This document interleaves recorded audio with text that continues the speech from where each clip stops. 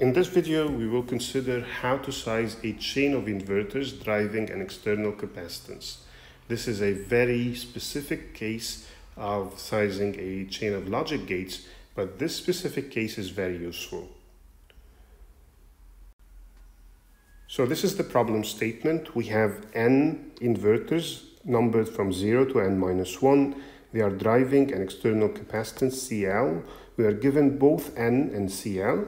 We are also given the size of the very first inverter in the chain, which is CG0. So if we are given CG0, which is the input capacitance of the first inverter, this is equivalent to knowing its size.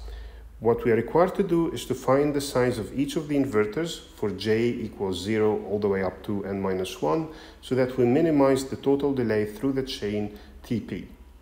So why is this problem interesting? This seems to be a very specific case. First of all, it's interesting because we will see this kind of structure being used a lot when we need to drive a very large capacitance. This is the case, for example, in clock networks or in driving power rails. So this is a specific case that we will use a lot, but also because it forms the foundation upon which we will base the approach we use to size more complicated logic gates. So the first thing we will do is we will try to find the delay expression for a specific stage J. So J is just a generic inverter right in the middle of the chain. We don't know which one it is, but we want to find an expression for TPJ. So TPJ will be 0.69 Rj, the resistance of inverter J, multiplied by C intrinsic or C internal of stage J plus C external that stage J sees. Now we want to note something about C internal for stage J, that C internal for any stage is its own drain capacitance, and that C external for any stage is going to be the gate capacitance that we see from the next stage. So we can actually simplify this into 0.69 Rj into C drain from stage J plus C gate from stage J plus 1. So we can actually divide this into two components, 0.69 Rj CDJ and 0.69 Rj CGJ plus 1. The first component is the intrinsic delay of the inverter, and this is a critically important quantity. T intrinsic for an inverter is sometimes given the symbol Tp0, and it is the intrinsic delay of an inverter. Note that the intrinsic delay of the inverter, the delay of the inverter when it is unloaded, is not a function of the size of the inverter, and this is really critical. So if you have an inverter and it's sized at any size, K and 2K, we don't really care about what K is. The time constant for this inverter will be 3 R0 C0. And it's really not going to matter what K is, because intrinsic delay for the inverter or for any gate actually is going to be a constant quantity. So this constant quantity, Tp0, is actually dependent only on the technology that we use. And therefore, it is a very useful quantity. It is a quantity that is usually given by technology providers as a measure of how fast the technology is. So it's a known number. It's a number that you know and you should be aware of for the technology you're using. This is as good a physical constant as mobility or capacitance per unit area or all of these technology dependent parameters. This is a explicitly technology dependent parameter. So the first term Tp0 can be taken as a common factor. This is basically a physical constant, and inside we have 1 plus 0.69 Rj CGJ plus 1 by 0.69 Rj CDJ. And this can be simplified further into a very useful expression, Tp equals Tp0 into 1 plus CGJ plus 1 by CDJ. So if we look at CGJ plus 1 by CDJ, this is a ratio of capacitances. However, it is a ratio of drain capacitance and gate capacitance. This is not very useful, so we will redefine it by using the relationship CD equals gamma CG. This is a relation that we talked about in video number 1, and therefore we will use it now. And Tp will be equal to Tp naught into 1 plus Cg j plus 1 over gamma Cgj. We replaced Cdj with gamma Cgj, and this does not mean that the drain capacitance for inverter J is related to its gate capacitance in any physical way. It is just related in a numerical way. But now the ratio Cgj plus 1 by Cgj is a very interesting ratio because it is the ratio of the input capacitances. But as we talked in video 1, it is also the ratio of sizes, because the ratio of capacitances is the ratio of sizes.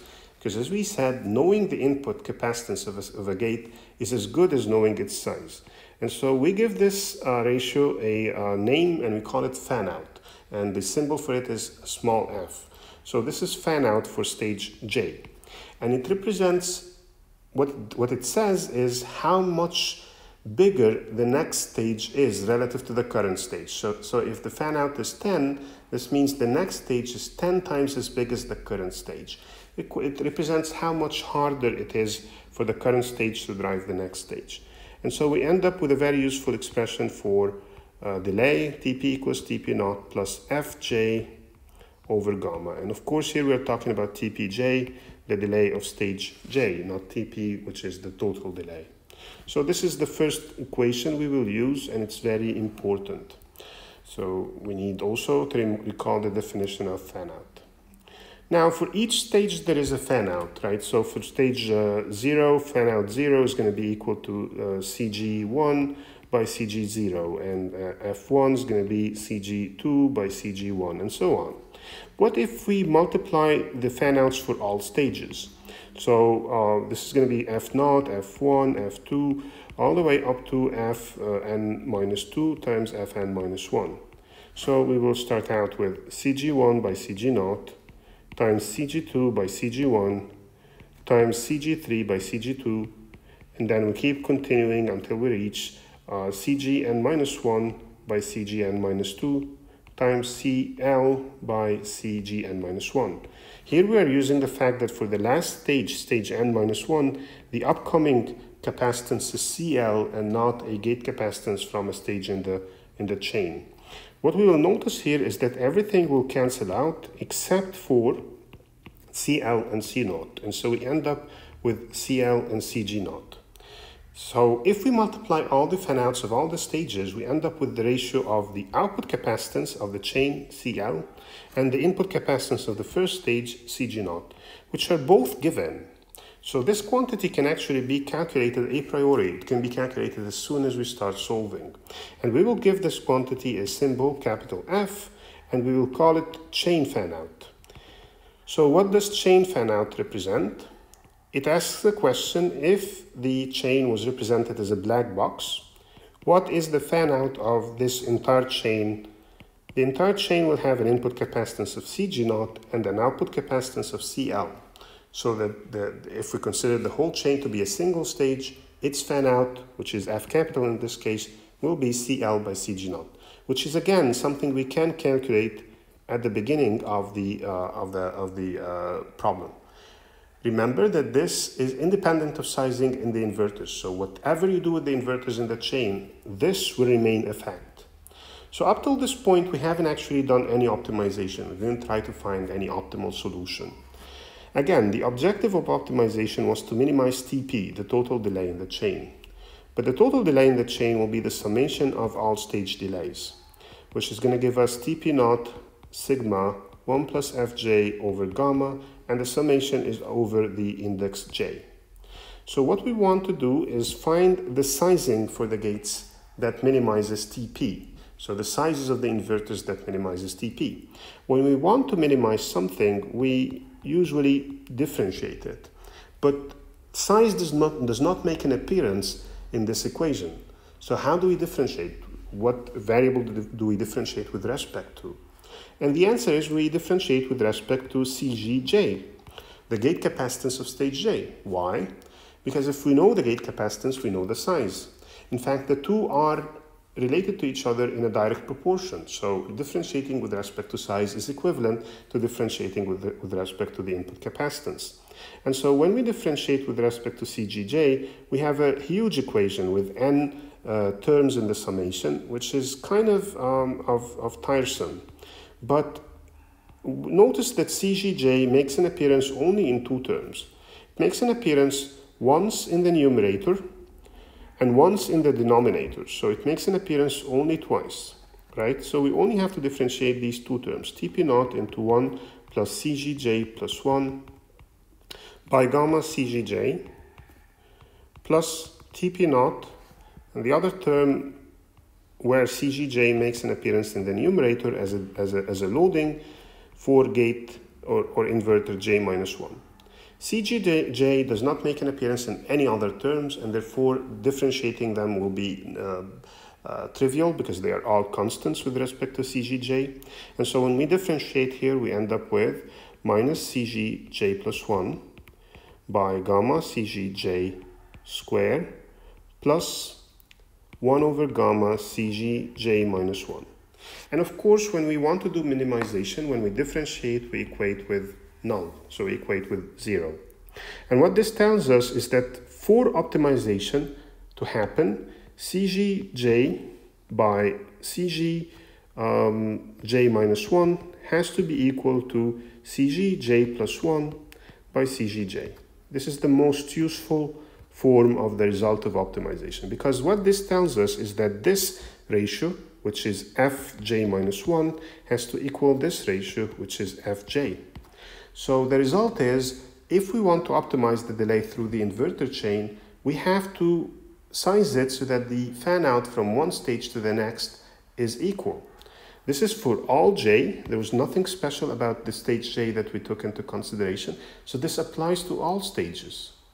But we also know that for all stages, if we find the product of all of their fan outs, it gives us capital F, which is CL by CG naught. Now this applies in all cases, but if we have optimized the chain, then Fj is equal to a constant value, which is F optimal. So Fj is the same for all stages. And so multiplying Fj for all stages, for n stages, is going to be F optimal to the power of n. And this is going to be equal to CL by CG naught. And therefore, F optimal is equal to the nth root of CL by CG naught.